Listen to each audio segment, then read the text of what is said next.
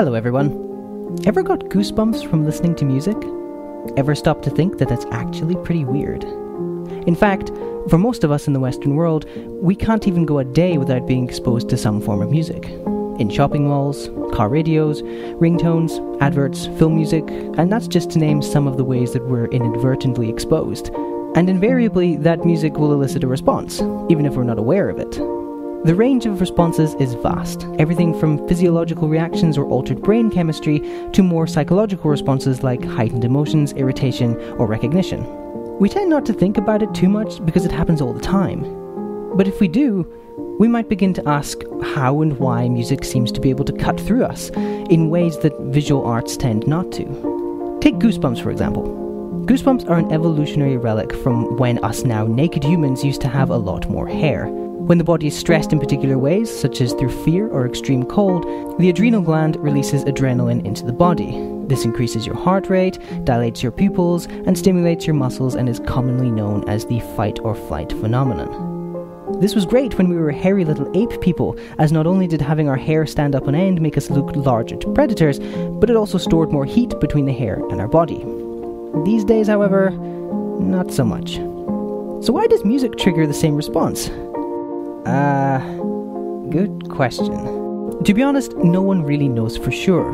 But the more we know about the brain, the more we're beginning to understand the relationship between cognitive, emotional, and physiological processes. What we do know, from research like this, is that music seems to stimulate our internal reward system, the thing that releases feel-good hormones into our bodies every time we do something good for our survival, like eat, exercise, or reproduce.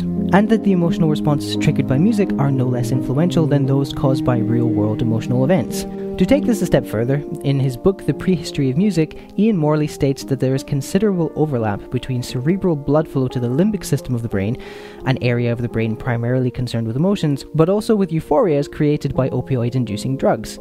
In short, your brain on music looks strikingly similar to your brain on drugs. But in trying to answer this question of Goosebumps, we're inevitably left with more questions.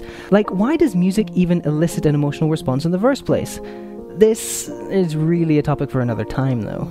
The funny thing is, taste has very little to do with it. This process skips our cognitive processing and makes a beeline straight for our primitive side, meaning that we can often get the chills from music we really don't like. It seems that music is hardwired into us. In Schneck and Berger's book, The Music Effect, they claim that the voice was perhaps the first instrument through which Homo sapiens, or perhaps even earlier species with vocal abilities, could call out to one another, attract animals, convey needs, communicate within groups, establish presence of self and others, and most of all, to express human conditions such as needs, desires, fears, pain, joy, excitement, etc.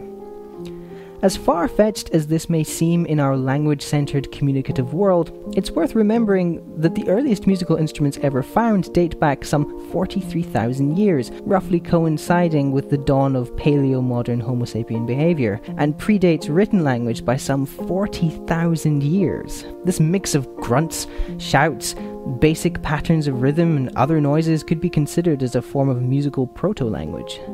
But it would be a mistake just to leave the question there. There are clearly cultural determinants that guide this process. The chills response, though native to all humans, is framed by cultural perspective. Thus, certain musical styles are more likely to induce the response in those who have been exposed to that music.